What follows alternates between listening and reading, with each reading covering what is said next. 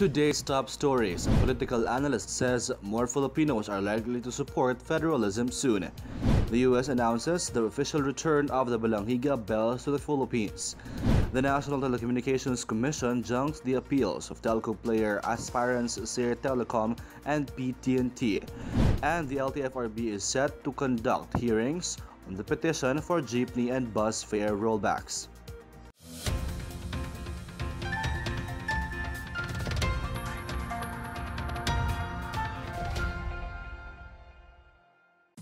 Good day, I'm William Theo. Welcome to the PNA Newsroom. More Filipinos are likely to support the proposed shift to a federal government.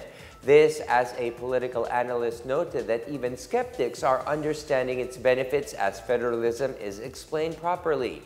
Here is our report. Political analyst Ramon Casiple says majority of Filipinos will eventually support a proposal to a change in form of government. Casiple, who is also Federalism roadshow speaker, says even skeptics became believers after the advantages and benefits of federalism had been explained to them. Federalism continues to gain support from local leaders even in areas with strong opposition such as Cebu and Iloilo. He says people opposing federalism are those who don't want to change from a unitary government because they are beneficiaries of the current system. For the PNA Newsroom, I'm Rom Dulfo. Malacanang thanked the Senate for passing on third and final reading the rice tariffication bill. Senators unanimously voted to approve the bill, which President Rodrigo Duterte certified as urgent. Presidential spokesperson Salvador Panelo is confident the bill will smoothly hurdle the bicameral conference committee. He reiterated that the president expressed the need to improve the availability of rice, reduce prices, and stop corruption and domination of rice cartels. The rice tariffication bill replaces quotas on rice importation into tariffs in a bid to bring down the price of rice in the market and tame the high inflation. The bill also creates a Rice Comprehensive Enhancement Fund, which ensures that all duties collected from imported rice will benefit local farmers. Malacanang assures that President Rodrigo Duterte is in good physical condition. This amid talks over his absence in a few meetings of the 33rd ASEAN-related summits in Singapore. More on this from Rom Dulfo.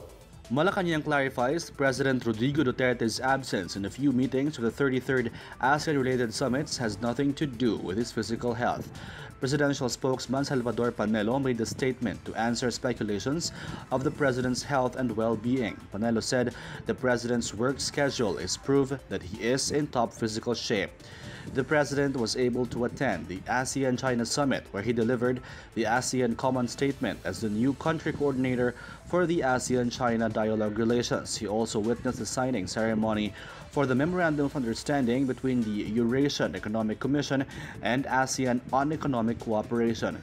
He also had a bilateral meeting with ASEAN host and Singapore Prime Minister Lee Hsien Loong and joined important gatherings with dialogue partners such as Chinese Premier Li Keqiang, Japanese Prime Minister Shinzo Abe, and Russian President Vladimir Putin.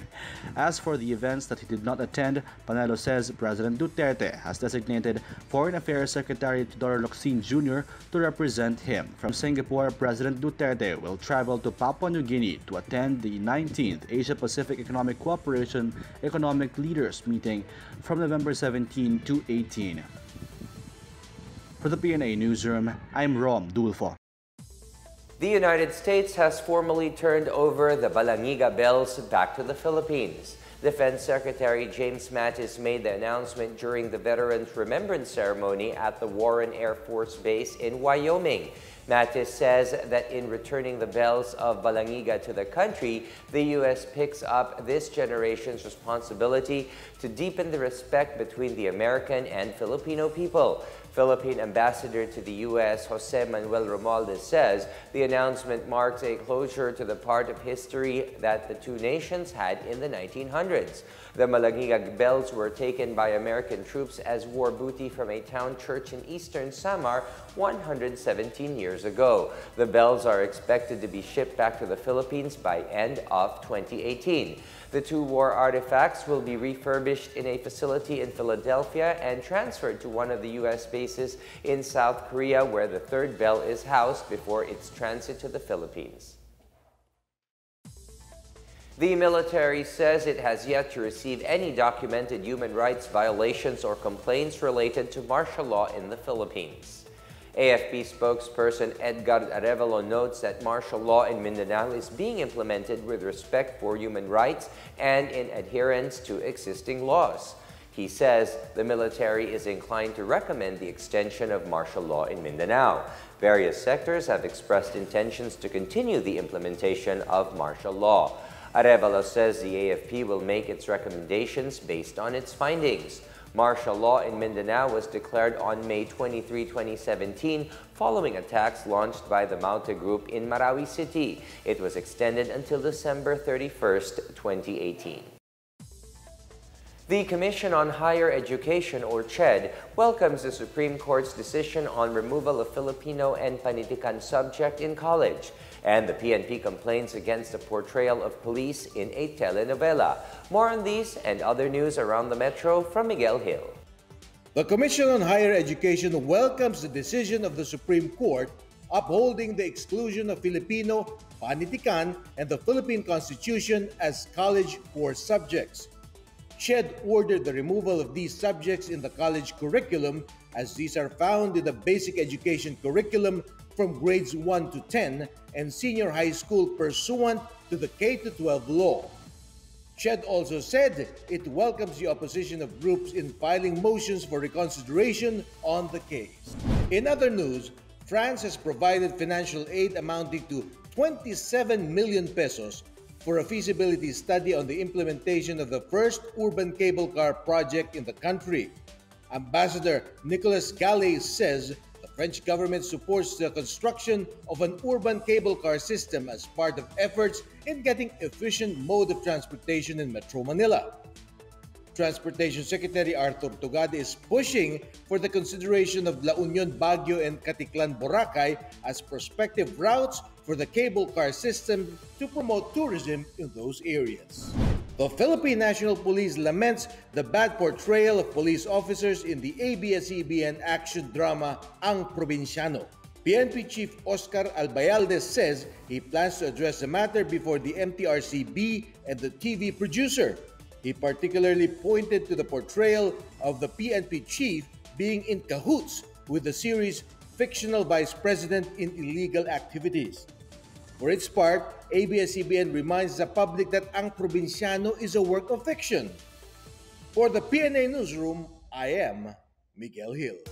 Still to come, the National Telecommunications Commission junks the appeals of telco player aspirants Sear Telecom and PT&T. Ilocos Norte aspires to become the black garlic capital of the Philippines. These and more when the PNA Newsroom continues.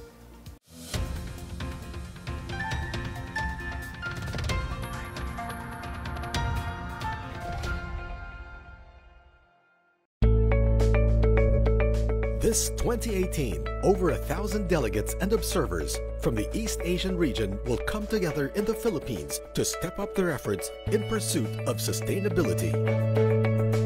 Since 2003, the ES Congress has been contributing towards addressing global issues such as climate change adaptation, biodiversity conservation, pollution reduction and waste management, water use conservation and management, alternative livelihood, and food security, which has greatly benefited the local communities across the region. This year, the event will once again provide a dynamic platform for knowledge sharing, collaborative action, partnership building, and a forum to advance commitment and cooperation in achieving the shared vision of sustainable development on clean water and sanitation, sustainable cities and communities, climate action, and life below water. We have accomplished many meaningful achievements over the year, but there is a lot more to do. Each of us can make a contribution towards having more sustainable oceans and coasts. Together, let us move as one with the Global Ocean Agenda. The East Asian Seas Congress 2018. 25 years of partnership in promoting healthy oceans, people, and economies, moving as one with the Global Ocean Agenda. Delegates, participants, guests, welcome to Iloilo City, Philippines.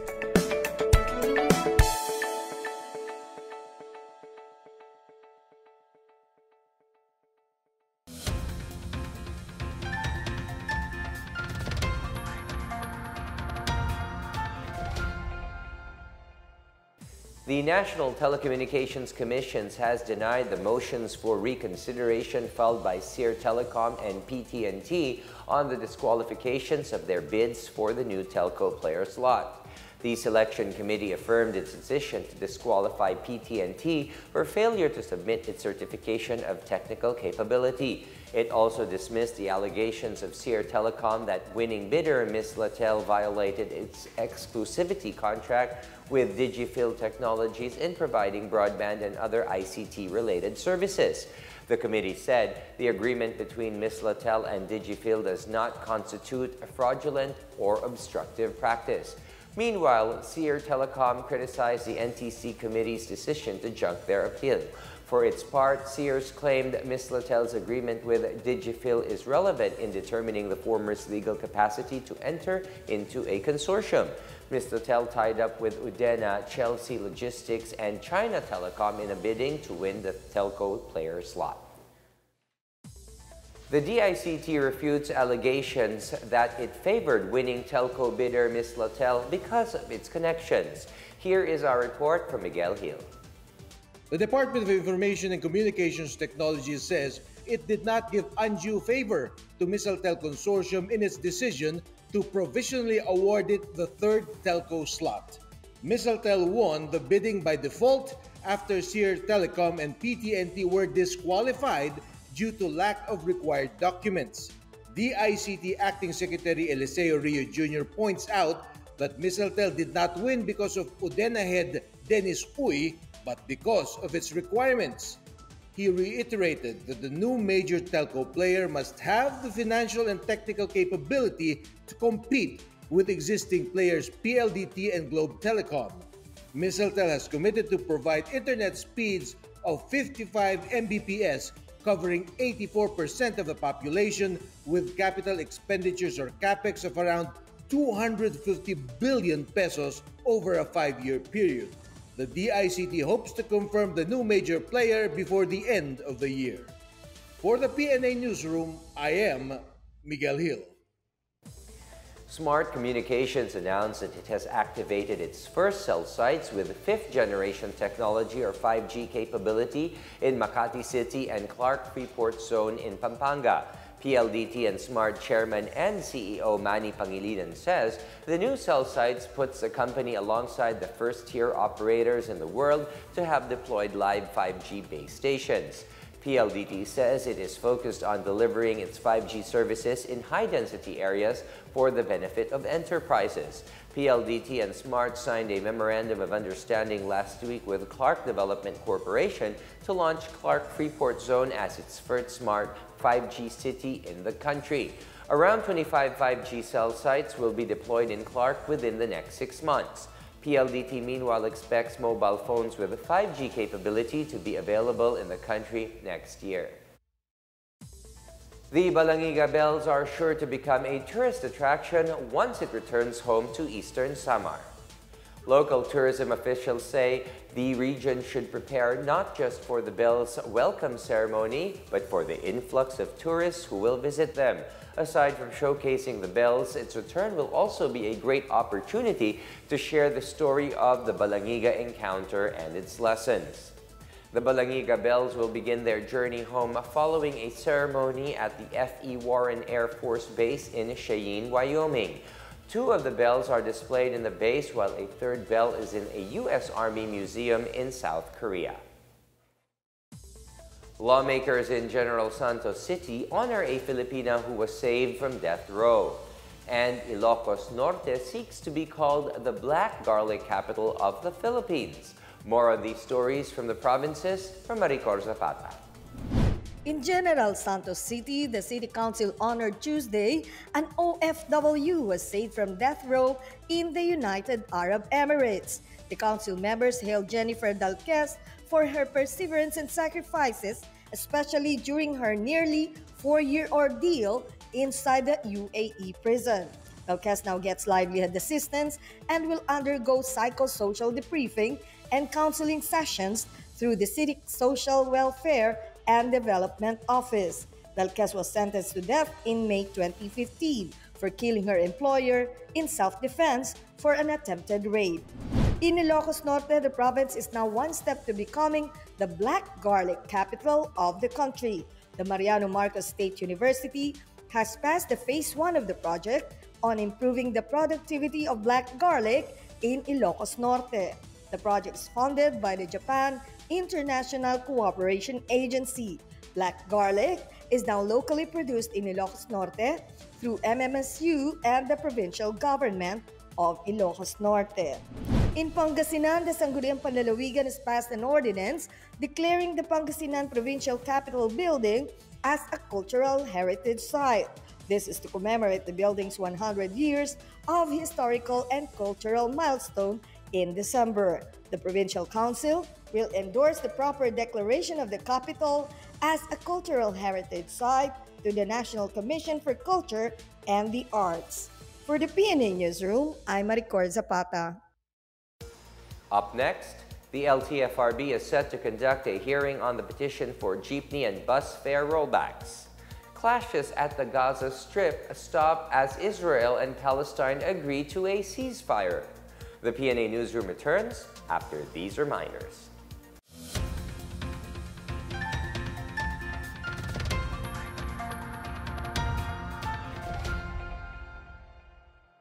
My aspiration to become a broadcaster and a public servant was born here in Cagayan de Oro. President Rafi messaged me and President Alan and told me that I was to become an honorary member of Cagayan de Oro Press Club. Mas naging emotional ako dito sa.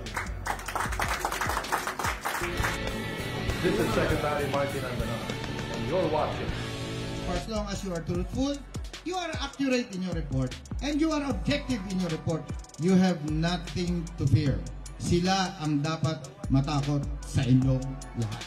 I am pretty certain that both of them are looking down, smiling, and saying thank you, Cagayan de Oro Press Club, for recognizing the humble achievements of our grandson. Thank you. Mabuhay ng tanan.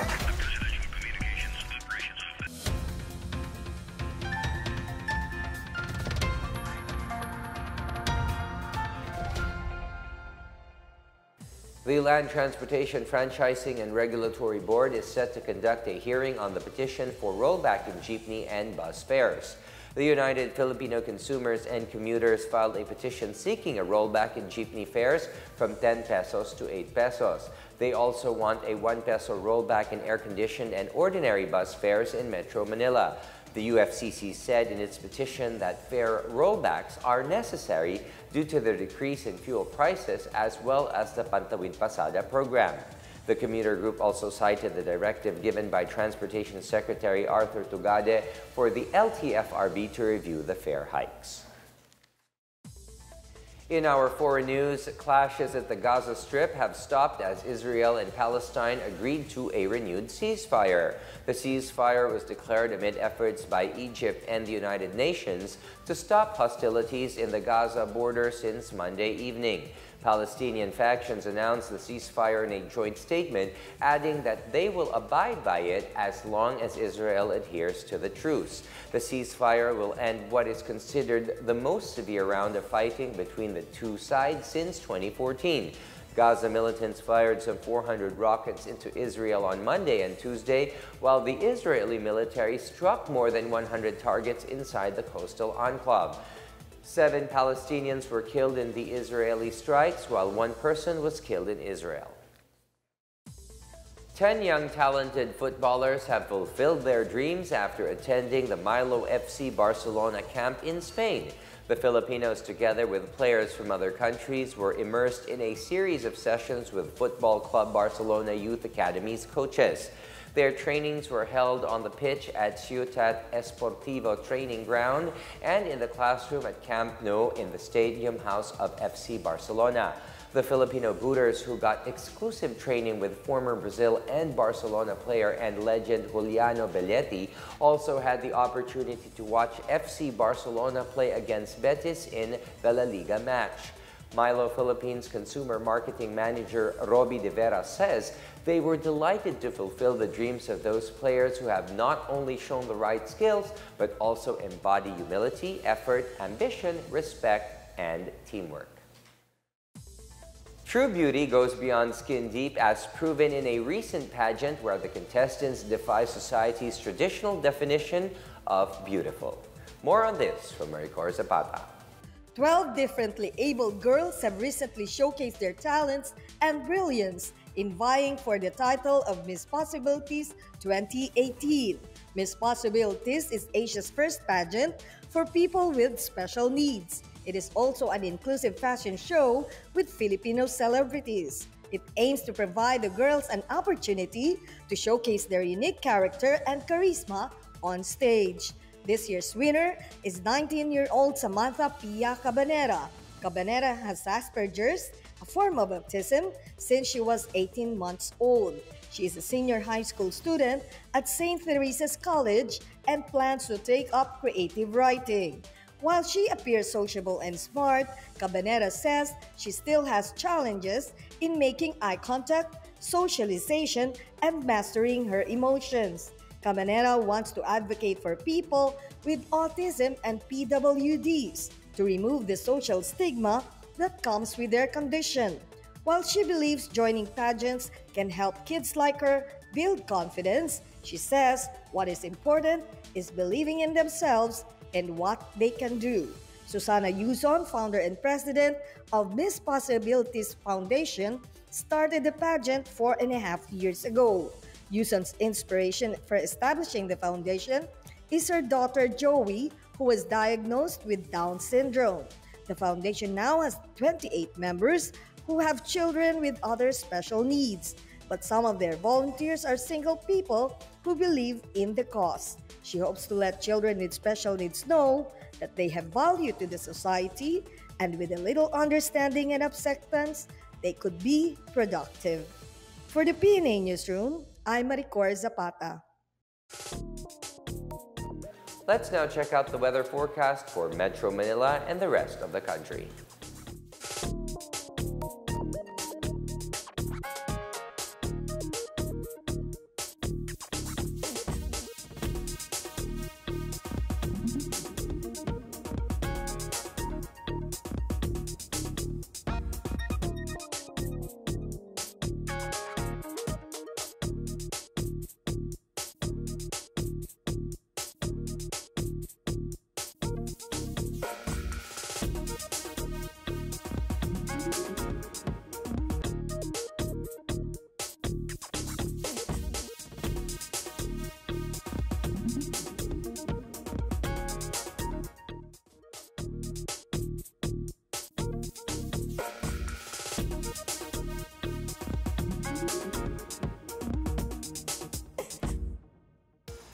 Let's take another look at today's top stories.